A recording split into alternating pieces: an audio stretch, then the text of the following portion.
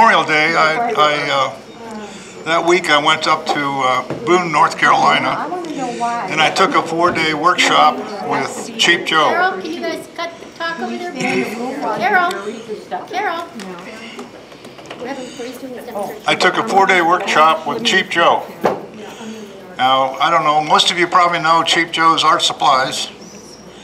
Well, Joe Miller is the owner of that, and he also does a lot of other things involving art.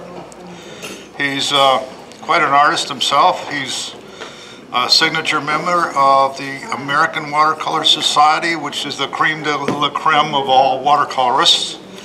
And he has a whole army of artists that he does workshops, sets up workshops for them all over the countryside. I've taken from two of his artists in Canoga workshops. So it was quite an honor to be able to go to his workshop, and it was extremely enjoyable for me. Excuse me. Maybe put it down in your pocket, the bottom pocket. Watercolor? Yes. Oh. Yeah, Joe Miller does watercolor. See if I can get this away from Mike.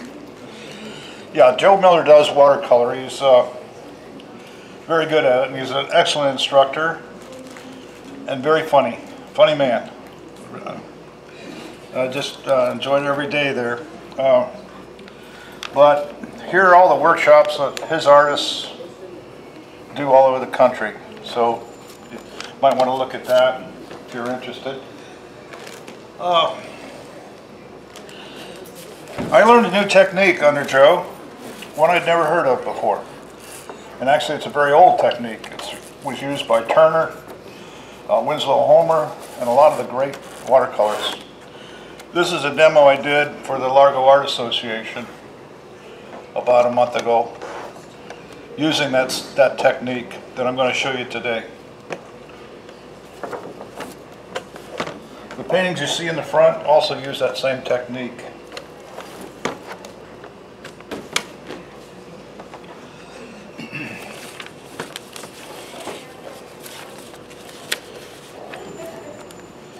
Here's I don't know if I can get that close enough. Here's the class that was at Cheap Joe's. Yeah, I don't know if I can get it. It's not really showing. Okay, not a very good picture, but it's a pretty big class. Yeah. We'll have it on the table if anyone wants to look at it later. Yeah, and I think what amazed me and everybody here is that about half of them are male. It's unusual for an art class these days. This is all information. This is Joe's palette, which he handed out. I don't know if you can see that, but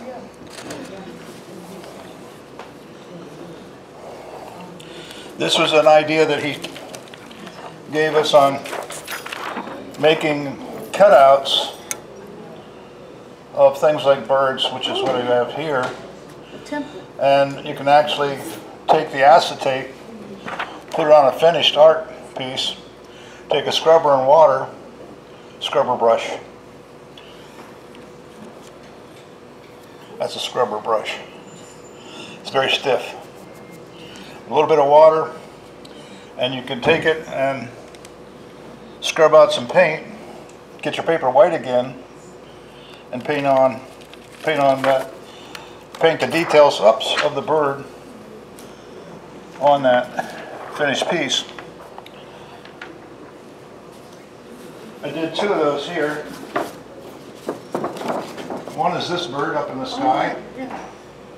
That was added after I completed the painting. And then the other one is this pelican over on the post.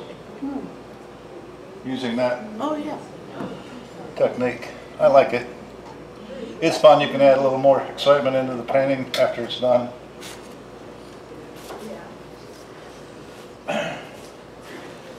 He asked us to bring paintings and have him critique it. I took this one to him and told him I was unhappy with it. Loved the bird, but I didn't like what I'd done with everything else, especially the water. He said, well, why don't you soften this up because the lines are a little crisp. So I used some water and softened it up. Tried to scrub out the water. No way. It was not going to scrub out. So I told him I would do a new one using his technique. And I don't know which one it is here, but it's the same bird, but I simplified. I told Joe, I said, you know, lately I've been getting so much in my paintings, it's like everything but the kitchen sink, and I look again and damn, there's a kitchen sink. So I need to simplify, and that's my attempt at simplifying that painting. So I think it's a lot stronger.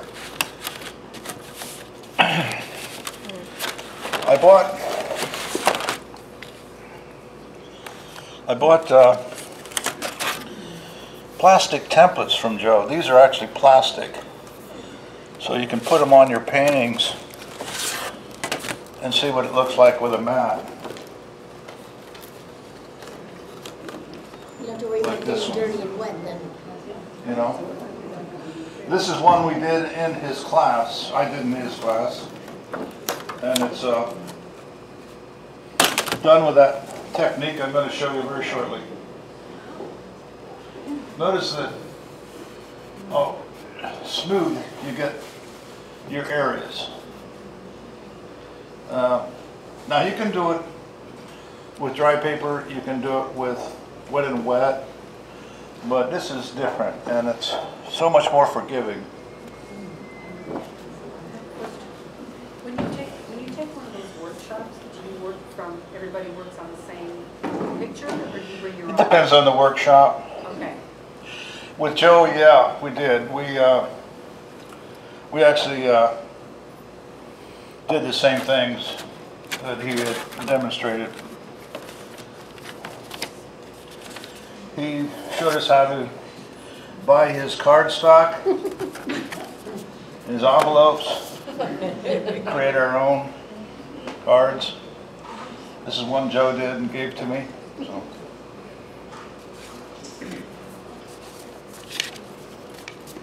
I was glad I gave him one of my cardstocks. He gave us 3 to work from, and now I have 2 left. But I have a Joe Miller original. So, I like these a lot. I just wanted to show you. And you can buy them at Cheap Joe's.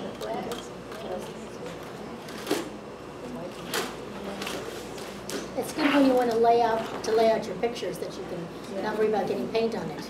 This would be like a half sheet mat, half sheet of watercolor. And then this is like a quarter sheet frame. What brand of watercolor did you use? I'm sorry, what brand? What brand? What did you use? I use Mission Gold, Mission Gold. but for Joe's shop, I bought American Journey. These are ones that he recommended we have for his class. Are they richer in color or more dense in their color, or what? Why did he recommend them? He was going to demonstrate using those colors in his palette. Oh, I see. Thought if we wanted to replicate, we could use the same colors. Besides, it's like $100 and some worth of tubes, so he made another $100 on me. Have you ever used Dr. Martin dyes? No, haven't. Okay, they're really vibrant colors. They're like almost an ink, and then you add the water to them. They're Okay. beautiful. Okay. I just wondered. No, I haven't used them. The technique I'm going to show you is totally saturating the water, or the paper with water, front and back. This will take about 10 minutes probably.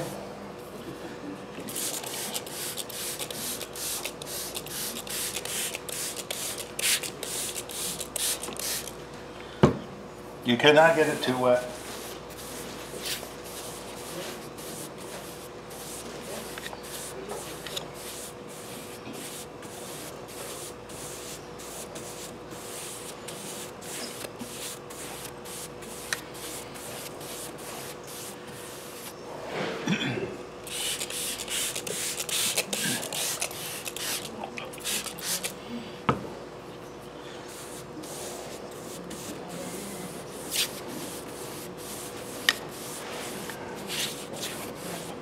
tell the new members know that we are taping this demonstration, and it will be posted on YouTube. So you can watch it from home and work from there. Or if you can't make a meeting, you can always look it up. Is that 300-pound paper, Jim? Is that what? Is that 300? No, if it was 300, it would probably take 20 minutes. Oh, And clipping it to the gator board is just enough. Probably 140 then. Is it about 140 Jim? 140 pounds, Yeah. I hope. I don't think it's 300. real thick. So we'll be here for a while. It would be really thick if it was. This is a lot faster way to put on the water than with just a brush alone.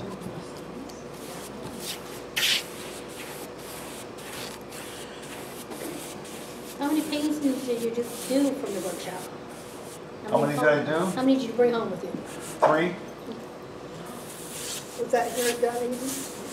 No, North Carolina. No, this is in Boone, North Carolina. Oh, okay. Is that a 3-day workshop? It was 4 days. 4 days. Yeah. It would have been 5, but it was over Memorial Day week, so we didn't have that day.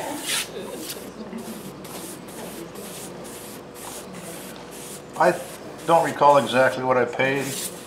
I think it was a $600 something for the 4 days.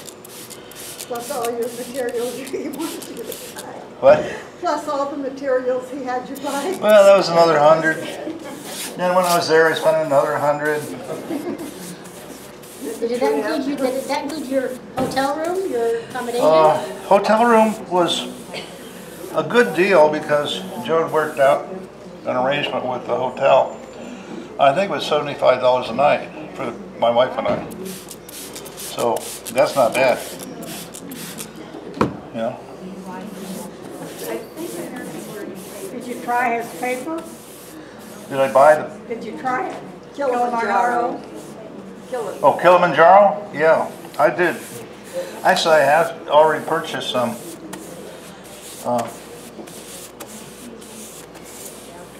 Chief Joe has his own paper manufacturing company called Kilimanjaro. Oh, really? Yeah. It's a top of the line, high quality professional paper like Arches, Fabriano. I can't think of the others right now. Now, the one thing about it is if you want to have your drawing, you have to put it on before you start this process. Because you cannot draw on wet paper, believe me. It won't work. You draw it on with pencil? Huh? What do you draw it on with? I use just a normal HB #2 pencil. And it's still there and you get done, huh? Ooh, trash. It's still on right now. It doesn't go anywhere. Picked up some trash somewhere.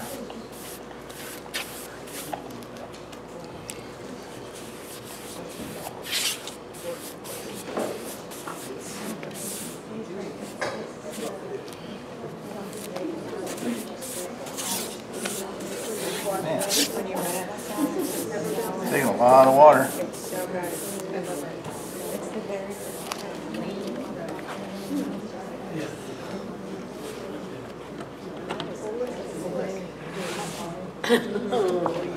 That's why it was taking so much water. There's 2 sheets here. It was almost 300.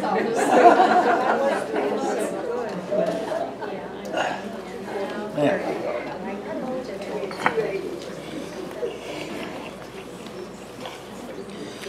Oh, okay. Sorry about that. Well, it really was 300 pounds, I guess. 280 anyway.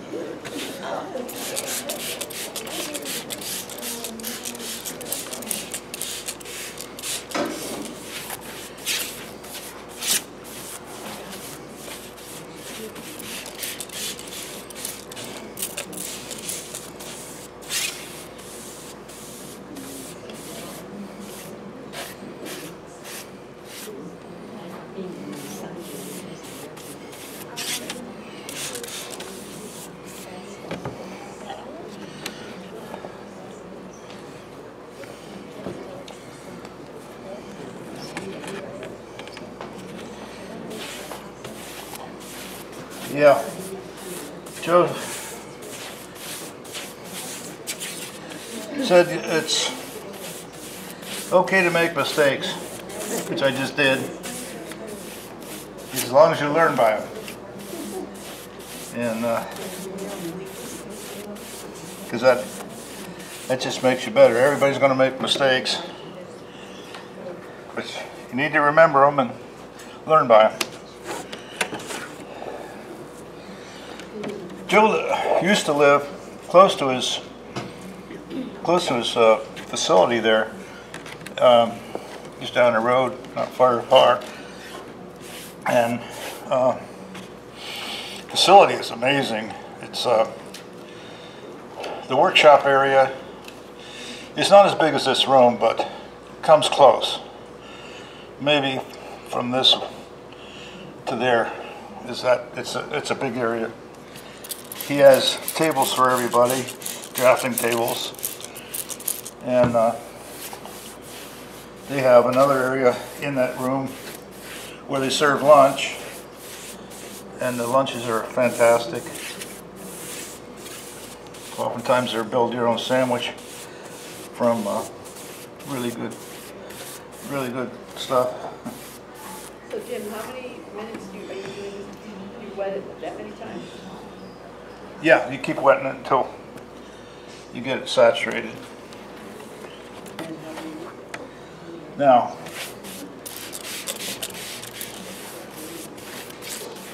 I'm kind of having to do the back twice here because I didn't get it the first time.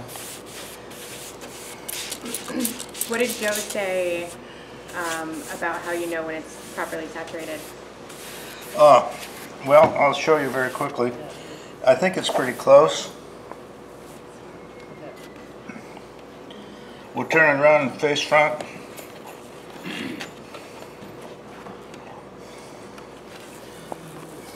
Get it flat.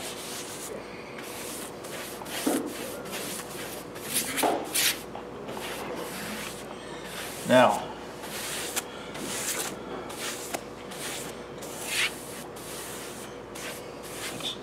it's acting pretty good. Once it's no longer wrinkled, you're ready to rock and roll with it. I got a little wrinkly edge here. And getting it wet takes out the wrinkles? Get wet? Keep getting it wetter takes out the wrinkles? You keep getting it wet until you don't have any wrinkles. As soon as the wrinkles are gone, then you can begin the process. Now, by saturating the paper like this, it'll stay wet, damp for over 2 hours in normal conditions. If you're out in the sun, that wouldn't be the case. Or if you're under a fan, it'd be shorter. But normal conditions, you can do it for about 2 hours. And the first sign of it drying out will be the corners curling up like, curling up like that.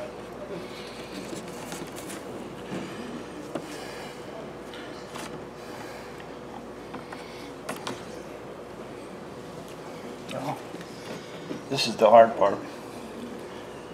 I also bought this gator board when I was there. Gator board's really nice. It stays very stiff. And it's like 3/4 inch thick. You can staple the paper right to the gator board if you want before it dries, and it will stretch it tighter. Okay, as soon as I get my wrinkles out.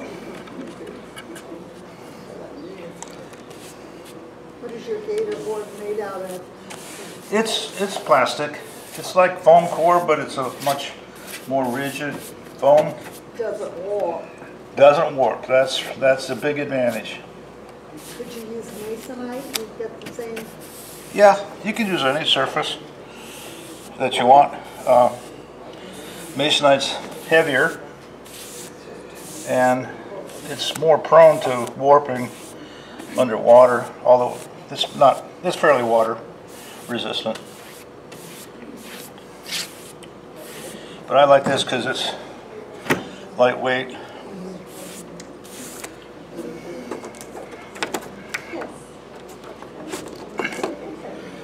Okay. I think we're good to go. We see a little bit of wrinkle there.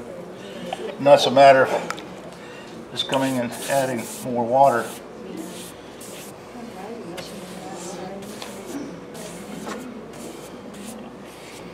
Okay, I think I'm satisfied that it's saturated.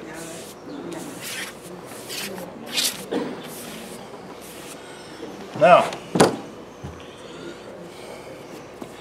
Viva paper towels. Viva has no texture.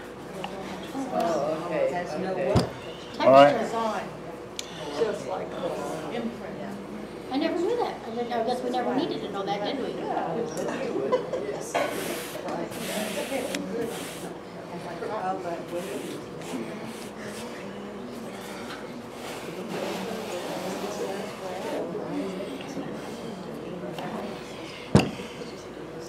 So we're going to put the paper towel on top of this wet paper.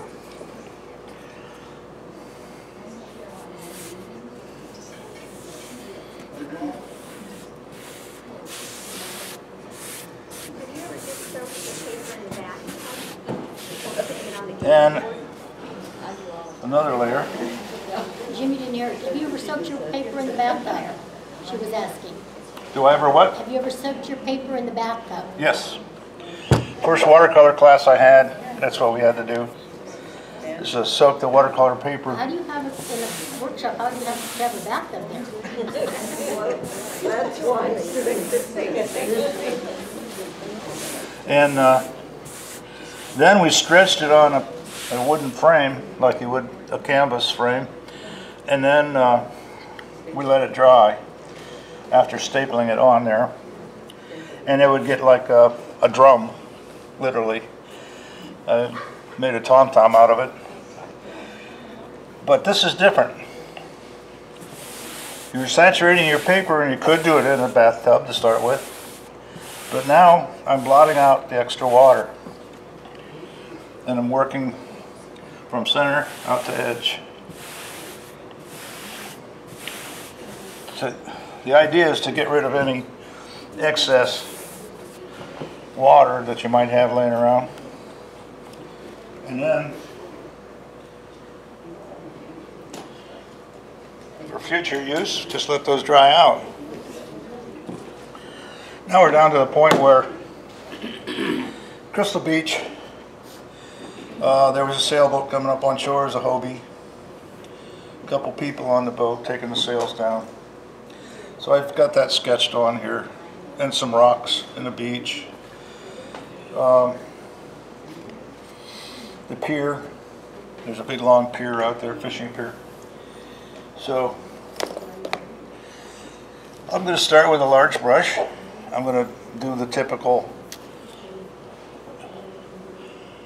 background, middle ground, foreground, okay? I'll go with the large shapes first and work to the smaller shapes.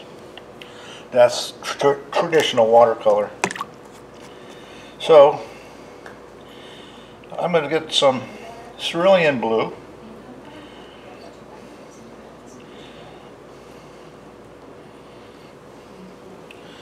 Here's one of the first things you learn in watercolor is when you get your paint mixed up on your palette or in your brush, before you put it on the paper, you dip the tip of it on a pad. And this happens to be a roll of toilet paper with some Viva towels on it. Another thing Joe showed us, which I'd seen before, but so now we're good to go. I don't know if I got enough water or not, but oh yeah, that's fine. And what is really cool about this is, my opinion, is the softness of this.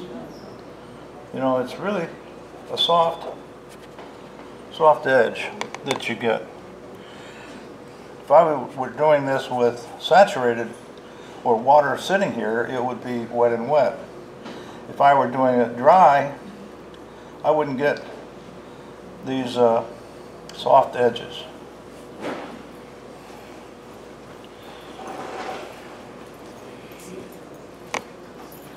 So it's and I don't have to worry about stopping and starting. I stopped here. Okay. It'll blend right in because the paper's all damp and you don't get hard edges even when you stop for a little ways.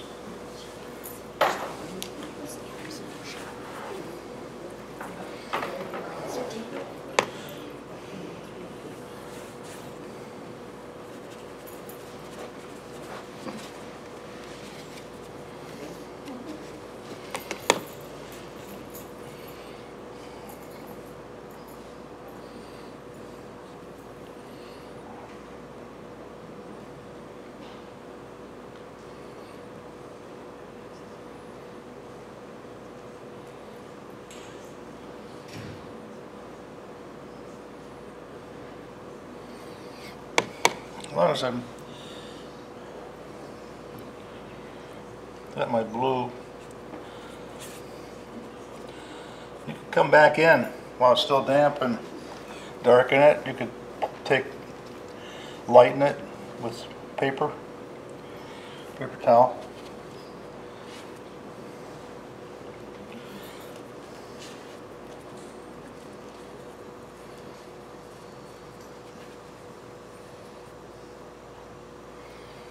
Oh, I don't want to go over the sail, but I did a little bit. Or the mast, but I did a little bit.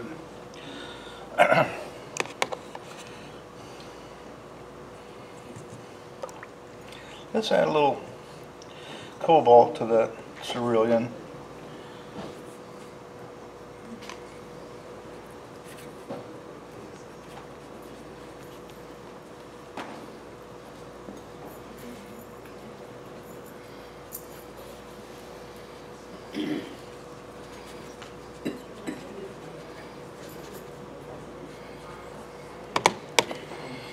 Okay.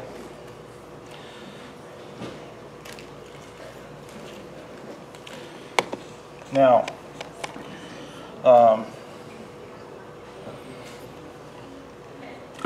while I'm up in the sky, let's add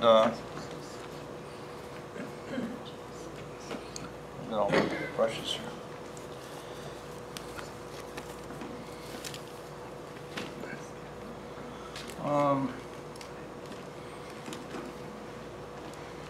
I'll go with this one right here. I'm going to add a little yellow ochre to the clouds.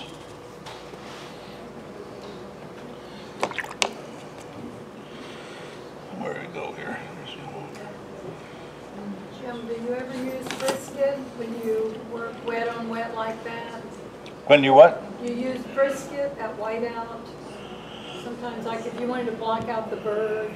Oh, if you're going to use frisket, liquid frisket, you would do it well before you wet the paper. Well before, okay. Because it's water soluble. Liquid frisket is water soluble. If you ever need to thin it down, you can add water to it and it'll flow really easy. Let's see, well, I'll just use a little of this.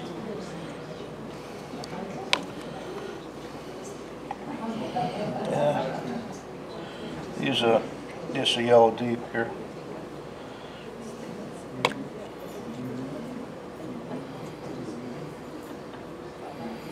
Getting a little blue in that.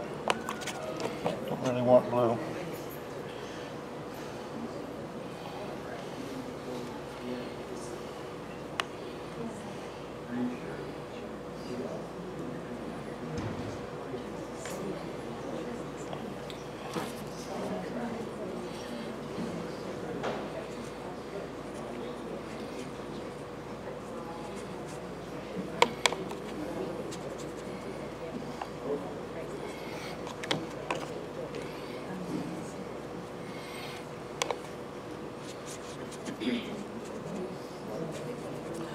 Now, if you get it right up to, this yellow goes right up next to the blue. If it gets in the blue, it'll actually climb into that blue and make a green. So I'm trying not to do that.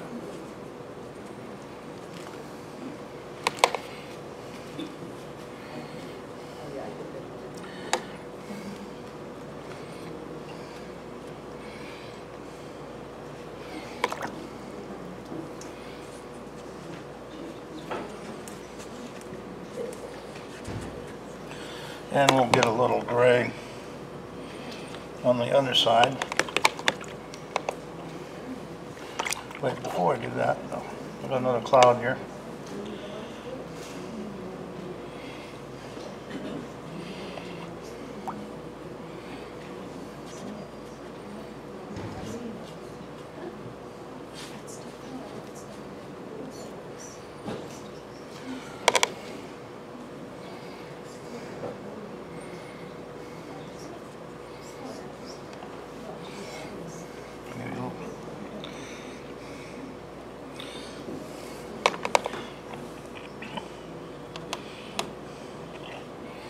Okay.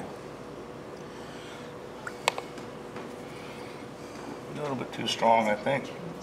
I just want a slight indication of just bottom, side, shadow side.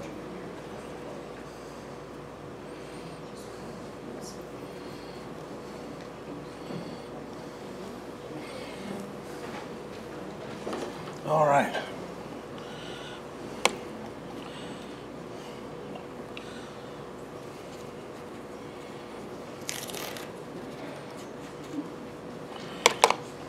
So much for the clouds, huh?